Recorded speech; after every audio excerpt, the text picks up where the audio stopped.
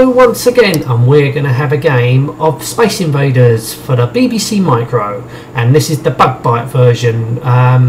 So we're going to put it on amateur and one player, and while we're waiting, today would be nice. Here we go. So yeah, so straight away my impression. Oh bloody hell!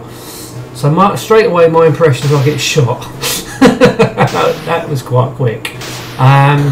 Yeah, it looks pretty decent on BBC, and Bugbyte doing a good version of this one. Oh bloody hell! I'm on my last life, surely already. Fuck this. So yeah, so what you got to look out for also, the aliens, when they fire their missiles, some fire quicker than others. So that's an interesting little touch there. But this ship really moves slowly though, that's the thing. When your ship or your base, whatever, it is quite slow.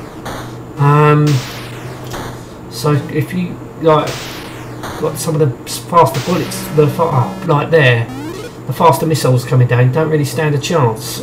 So let's have another go. So once again we'll put it on amateur and one player, and wait a little bit.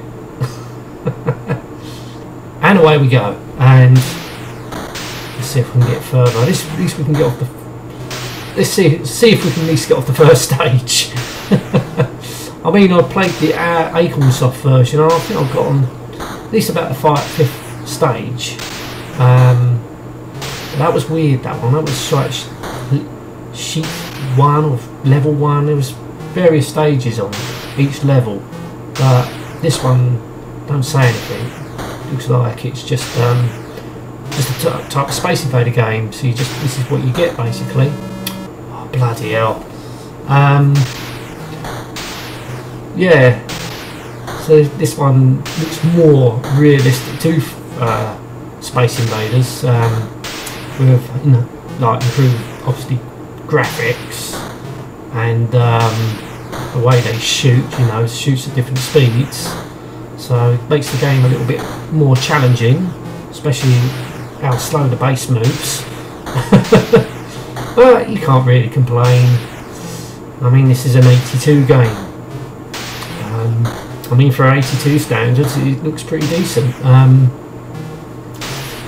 Yeah, the BBC came out in 81, I gather, wasn't it? So it's only a year after. So okay. Okay, well, here comes the spaceship at the top. So you obviously get that for bonus points. Oh, what am I telling you about bloody Space Invaders? Everyone should know what Space Invaders is by now. 200 points.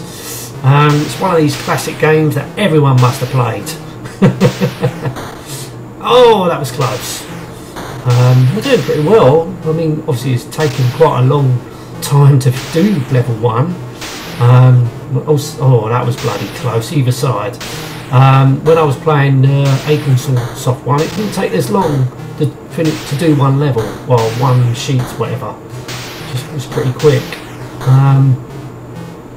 Oh, it does seem to be taking forever. Ah, what? Yeah, but it's a good game. I have to say that it's a good version of Space Invaders.